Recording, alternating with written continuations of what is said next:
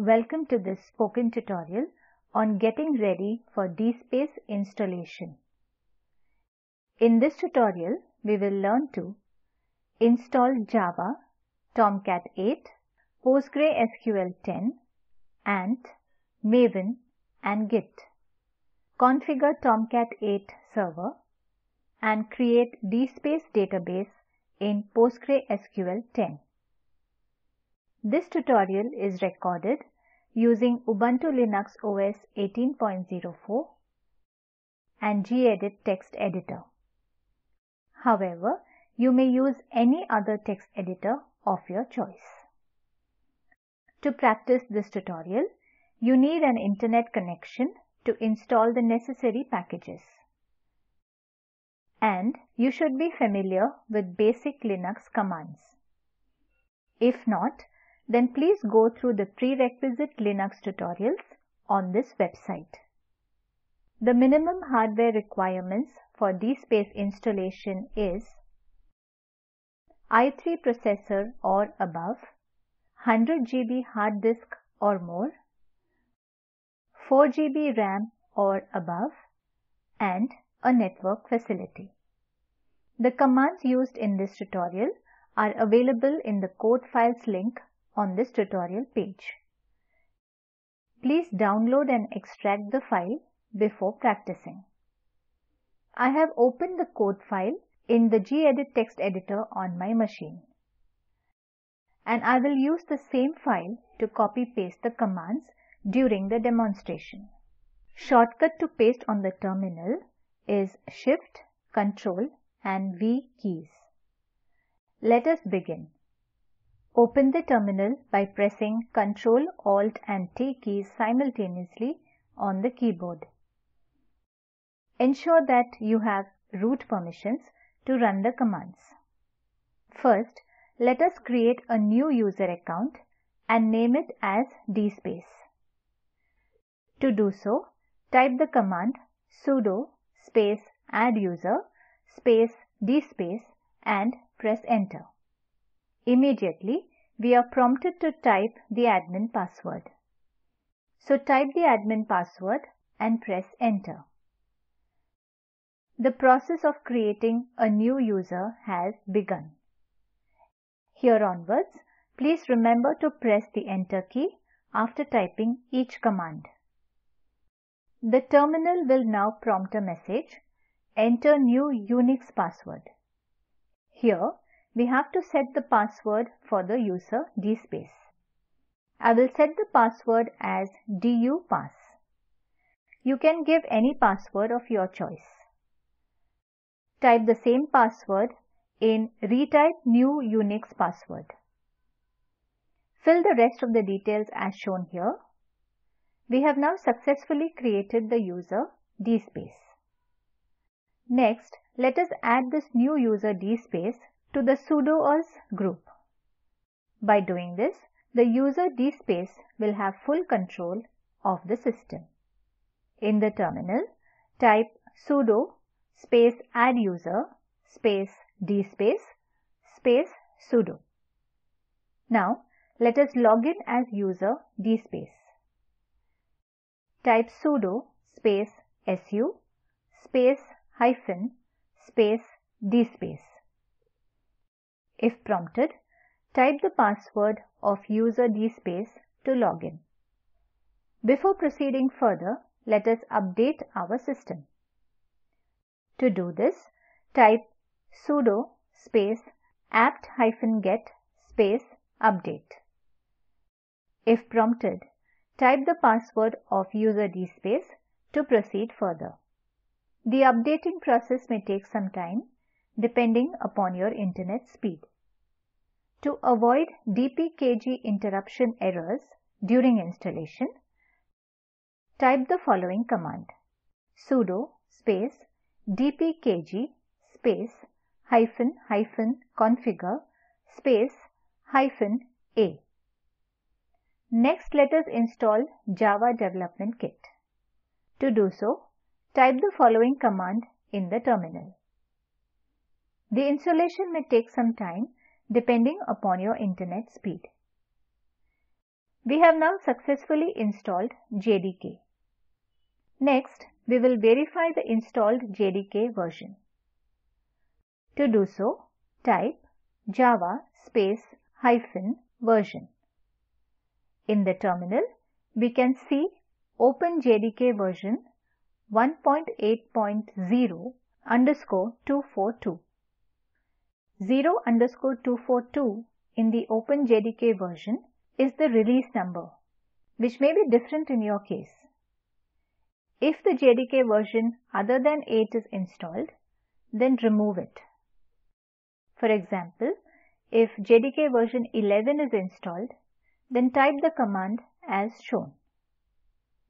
Switch to the terminal. DSpace resource packages have to be pulled from the Git repository using the Git tool. So let us install the Git tool. To do so, type the command as shown here. Now, let us install an Apache Maven which is used to build DSpace source code. To do so, type the command as shown here. Next, we will install an Apache Ant tool which is used to install DSpace. To do so, type the command as shown. Next, let us install Tomcat 8. To install Tomcat, type the command as shown here. Next, we have to create a DSpace security policy. This will provide all Java security permissions to DSpace. Type the command as shown to open a new policy file in gedit text editor. You can do this in your editor as well. A new file opens in the text editor. Type DSpace security policy as shown here. You can copy-paste this piece of code from the code file as demonstrated here. Now, save and close the file. We are back on the terminal.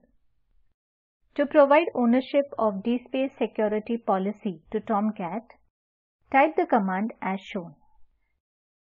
To permit access of DSpace to Tomcat 8, we have to add the Tomcat 8 user to DSpace user group. To do so, type the command as shown here. To permit access of Tomcat 8 to DSpace, we have to add the DSpace user to Tomcat 8 group. To do so, type the command as shown here. Now restart Tomcat server to update the changes. To do so, type the command as shown here. Next, we'll install postgresql, which is used as a database for DSpace. Type the command as shown in the terminal to install postgresql. Next, we have to restrict the database to be accessed by trust method only. To do that, we have to change peer, MD5 and ident to trust. To change database permissions from peer to trust, type the command as shown. To change database permissions from MD5 to trust, type the command as shown here. To change database permissions from ident to trust, type the command as shown. We have to restart PostgreSQL to update the changes we just made. To do so, type the command as shown here. Now, we will create a DSpace user in PostgreSQL database. Type this command as shown in the terminal. Set a password for user DSpace for the database.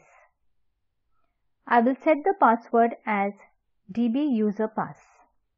You can give any password of your choice. Retype the same password once again. If prompted, respond N to the question, shall the new role be allowed to create more new roles? Yes, no. We have successfully created the user DSpace in PostgreSQL. Let us log in as user Postgres. To do so, type the command as shown. Next, we have to create a database named DSpace. To do so, type the following command. Type psql space -U space postgres space -d space DSpace to connect to the database.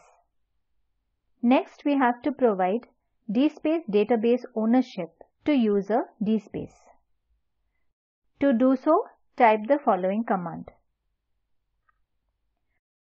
To grant privileges to user DSpace, type the command as shown.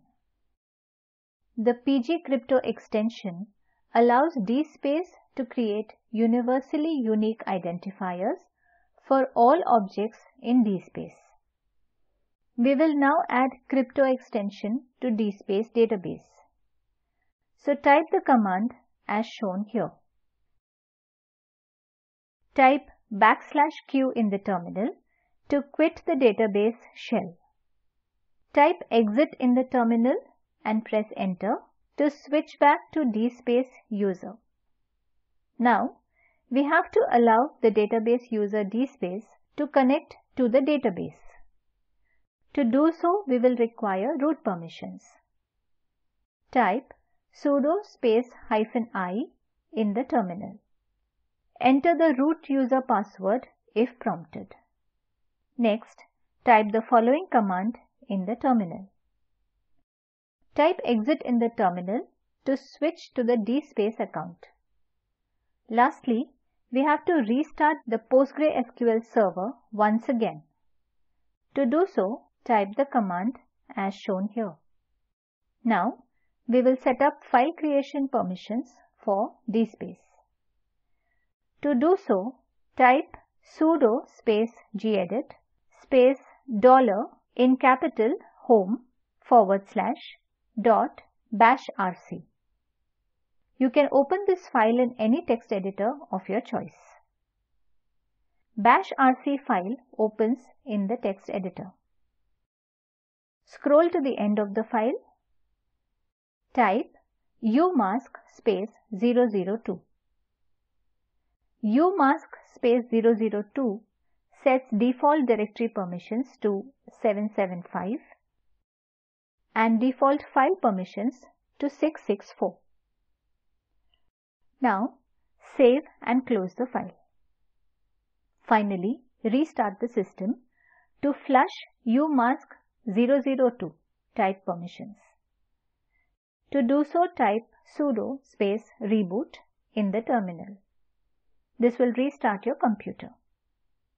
With this, we have successfully configured the database and Tomcat server to install DSpace. Let us summarize. In this tutorial, we learned to install Java, Tomcat 8, PostgreSQL 10, Ant, Maven and Git, configure Tomcat 8 server and create DSpace database in PostgreSQL 10. The video at the following link summarizes the spoken tutorial project. Please download and watch it. The spoken tutorial project team conducts workshops and gives certificates. For more details, please write to us.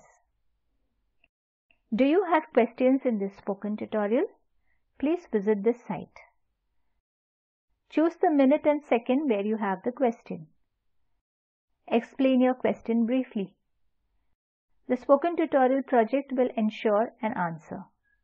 You will have to register to ask questions.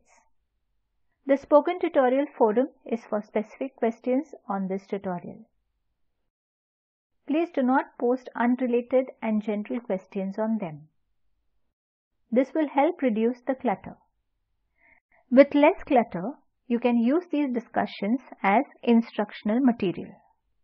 Spoken Tutorial project is funded by MHRD, Government of India. DSpace Spoken Tutorial series is funded by the National Virtual Library of India, Ministry of Culture, Government of India. This script and video for this tutorial was contributed by Pankaj Patil from IIT Bombay. And this is Nancy Workey signing off. Thanks for joining.